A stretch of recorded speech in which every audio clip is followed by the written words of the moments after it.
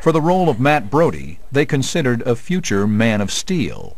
Dean Cain almost got the role of between him and David Charvet. And he was adorable. He was really, you know, came very close to being Dean Cain instead of David Charvet. The 20-year-old French-born Charvet got the role while Cain became TV's Superman. Professional surfer Kelly Slater also joined the cast, along with athletic actress Alexandra Paul and former Charles in Charge star Nicole Eggert. There were a couple of future stars who didn't make the cut. Neve Campbell and Sandra Bullock apparently didn't have what casting directors defined as the right look. One last role proved difficult to fill. No one was clicking for the new character of C.J. Parker. Orenstein and Glicksman then auditioned the girlfriend of actor David Charvet. Susie and I knew this was the girl.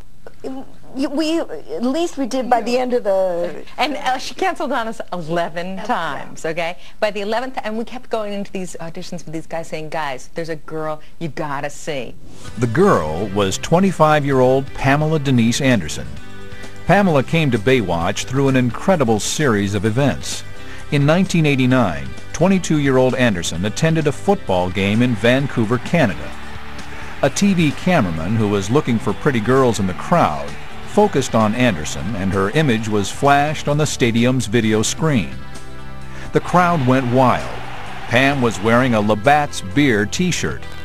The brewery signed her up for a series of ads and commercials, which caught the attention of Playboy magazine. The resulting pictorial led to a recurring role as the Tool Time girl on the sitcom Home Improvement. Finally, in the spring of 1992, Pamela showed up at the Baywatch production offices. This time, however, it was the producers playing hard to get. She missed an appointment, and I said, listen, Susie, Fern, we don't need that. She's, you know, blonde. How many blondes do we have in the waiting room? And they said, no, no, no, this girl is special. And Doug and Michael were kind of about it, and they said, you can't let this girl walk out of the room. She was very bubbly and sweet and adorable, and honestly, she was the girl. It was just, you knew it. David Hasselhoff, however, expressed serious misgivings. I had reservations, always, and I'll go on record, and I have been on record, as saying anybody who was in Playboy. It just bothered me. We didn't need that.